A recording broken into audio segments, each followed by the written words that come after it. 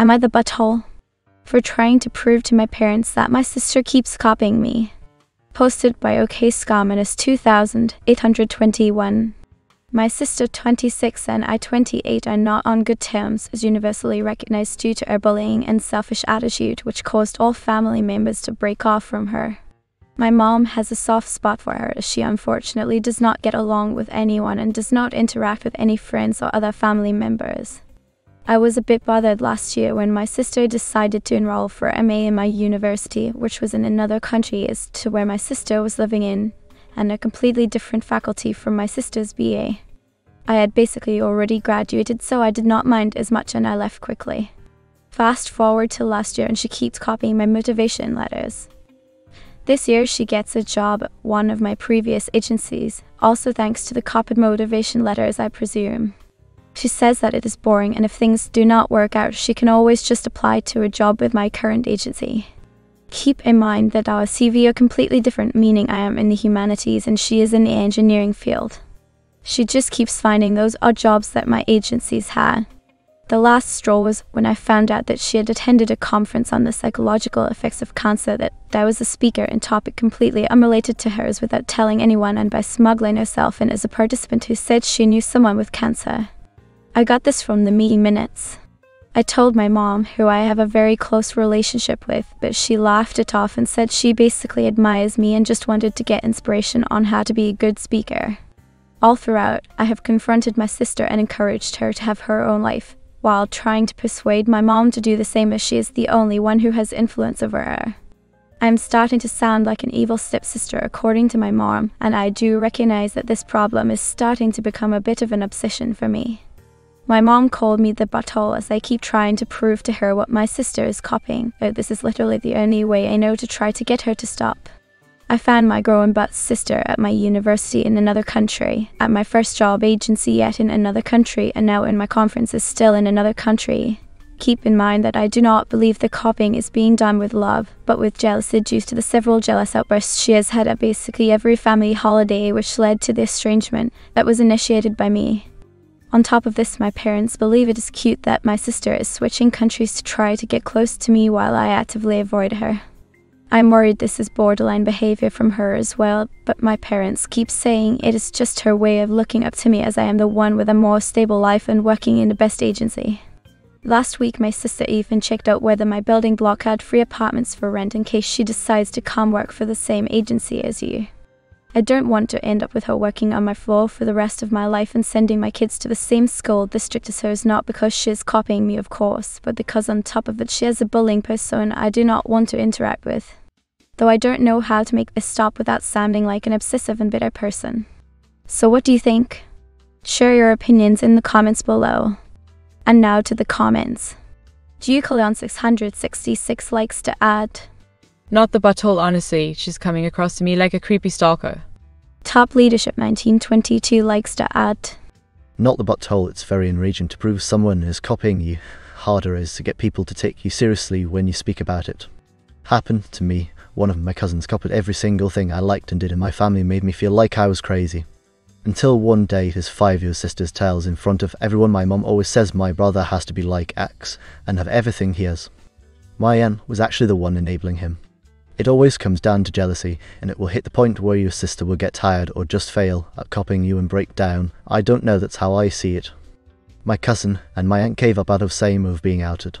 Slightnail 5869 likes to add, "You're not the butthole for feeling the way that you feel, but to think that you could be handling the whole situation a lot better. If I were you, I had stopped telling my sister about my life. Just completely stop. Tell your parents that you don't want her knowing anything about your career, location, etc. And if your parents can't keep it to themselves, stop telling them what you're up to. She can't copy you if she does not know what's going on. I understand that some people think that imitation is the sincerest form of flattery, but not necessarily for the person who feels like they're being stalked. Your sister is giving off some weird single white female vibe, so I can understand why you feel the way that you do." OP replied to that, "Thank you, really helps. FYI, indeed I do not tell her anything, but the information she gets on my business comes from my mother, as we talk a lot." Olgado177 commented, "Not the butthole, especially if you are low contact. However, I had stopped mentioning it to your parents. and put them on an information diet. She can't copy you if none of them know what you're up to. Street Math 3177 likes to add. Who do you think is feeding her all of this information about your life? Your mom. Stop hand-feeding her information. Dear listener, if you want to see more cute cats, please consider subscribing. It will really help the channel grow. Thank you for your consideration. To the next post. Would I be the butthole if I told my parents I would no longer care for my sister? Posted by Final Part 1663. First off, I apologize if my grammar or spelling is bad. English is not my first language. A little background, I am 19 and part of a big family.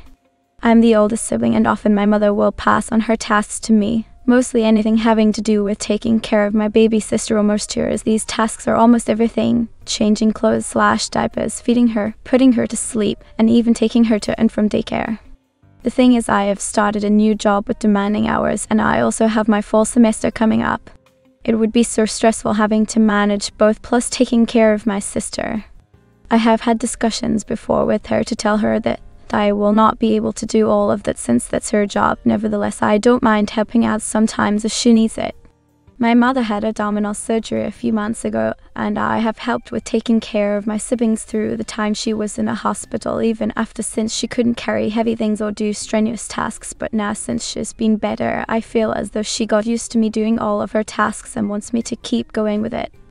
I normally wouldn't have an issue with this since I really love my baby sister and I love taking care of her and spending time with her, but what hurt me was when she admitted to my aunt and sister that she basically gave up on trying to raise my sister and has just left it up to me.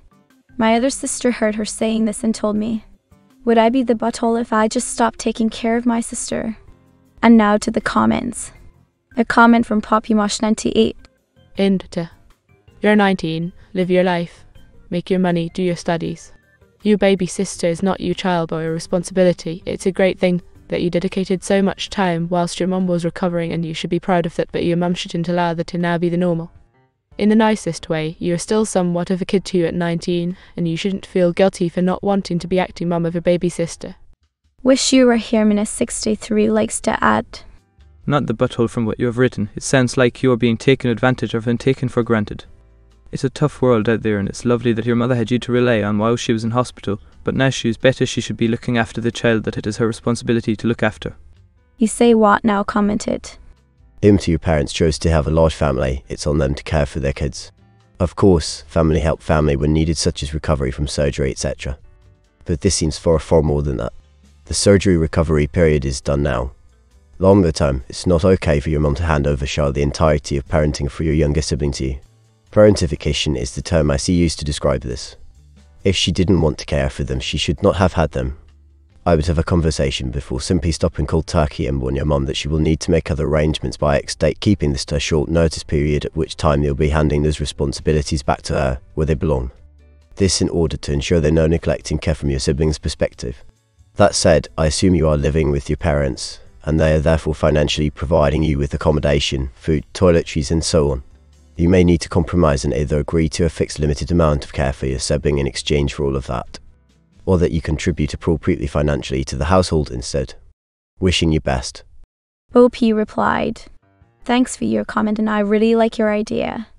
As of right now, we are on vacation and I am left in the hotel taking care of my siblings while my parents are going out and exploring. I really think it's gotten out of hand. It's like they brought me to travel with them as a maid, not as their daughter. I'm considering telling her I will be stopping taking care of my sister around the time my summer ends since I really won't have free time anymore. I don't think she'll try to use the surgery card since we both know it's been so long since she had it and it's fully healed right now. I have nothing against my mother and I am always glad to help, but I seriously think this is too much now. Slightnail 5869 likes to add. AITA at all.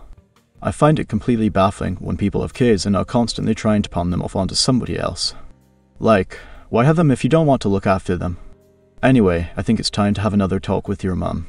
Is the kind of person to pull the if you're living under my roof, you'll do as I say card.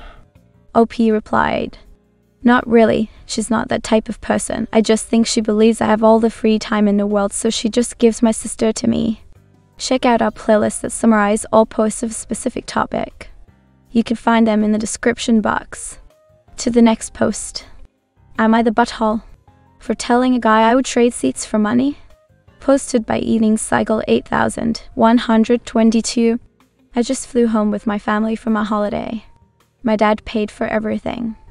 On the plane, some guy wanted to switch seats with me so he could sit with his wife. I know my dad paid extra for our seats for extra legroom, but I am not tall and don't need it. So I told the guy I would trade him if he gave me $200. He got all offended and said I could just be a nice person. I said if he does not want to trade, it's fine by me. He went away and I sat beside his wife all the way home. She seemed nice. My mom says I was a jerk to offer to trade places for money. I should either have said no or done it to be nice. But my dad paid for those seats, so I don't see why this guy should get to upgrade for free.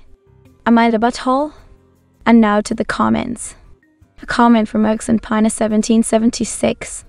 Not the butthole noticed he did not offer to switch places due that they were both in crappy seats. He wanted the extra room for free. You are not obliged to switch seats. If he really wanted to, he would have paid up. A comment from Country Mouse Sidimus. Not the butthole, ha ha ha. I love this. When you pay extra for a better seat and some random person in the back wants to trade you under zero obligation to trade. Why shouldn't they pay the extra? Recently I asked to trade seats with someone so I could sit next to my travelling companion. Same aisle seat. They got to move one row closer. That's a pretty fair trade. But they didn't have to say yes. PurpleFox71 commented. Not the butthole at all. I mean $200 is a bit steep, but he should have paid for connected seats. I literally cannot stand these people who purchase the least expensive tickets with no assigned seats and then bank another traveller's generosity. I always prepare for my seat, and I am not going to give it up just because somebody is a cheapskate. Powerstalker likes to add.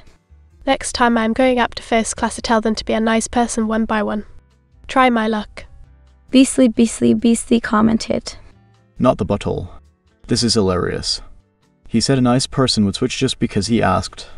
Yeah, what he actually meant was doormat. Slayer Asha commented. Not the butthole. I've been hearing stories about this happening more and more, where people try to pressure other people to change seats with them so they can sit with their family/travelling companions. Conveniently, it's you trading your nicest seat for their not-so-nice seat. I remember one lady in my row was getting on, and I got out of the seat to let her, and I was in the aisle seat, and she was in the middle seat, and she was like, oh, it's okay, we're all in the same row so you can just scoot into my seat. I was like, oh, no, that's okay. Like lady, I paid for the aisle seat so I can go pee easier. I am not getting trapped in the middle. To the next post. Would I be the butthole by not going to my sister's wedding? Posted by Antelope Deep 6626. I already went looking at tuxes with our dad, but then my sister told us dad couldn't attend. She said her fiancé does not want any disabled people at the wedding. Our dad lost his left arm several years ago. He said he's okay, but I could tell he's still hurt. That's why I plan not to attend. I'm thinking to myself that maybe I'll take him to see the newest Mission Impossible film or eat at his favorite restaurant. Anything would be better than having him sit at home by himself. When I told my sister, she was really upset. She told me I am her big brother and should be there for her on her most important day. Will I be in butt by not going to her wedding? And now to the comments. A comment from PappyBot345. Not the butthole, your sister's fiancé is the arsehole. Future Emotionist 6121 likes to add. This is the most effed up thing I have heard on the internet tonight. I think it should be very obvious that you should not attend this wedding. IC Department 1423 likes to add. Not the butthole. That they don't want your father or any disabled person to attend is so utterly disgusting. You should not attend and tell anyone you know that is invited why you are not attending. A comment from Yan Ainanami. Not the butthole. You don't have to support someone who supports discriminate disabled PPL. Make your dad happy, he probably deserves it more. Electronic Fox 6383 likes to add. Not the butthole, but your sister certainly is. Have a lovely time with your dad. Wayward Marauder likes to add. Not the butthole. You know who should be there for her big day. Her father. But she does not want him there, so by extension she does not want or get you either. If you want more of this content, please consider subscribing. It will really help the channel grow. That is all I have for you today. I hope you liked it. Have a nice day and hopefully I see you soon.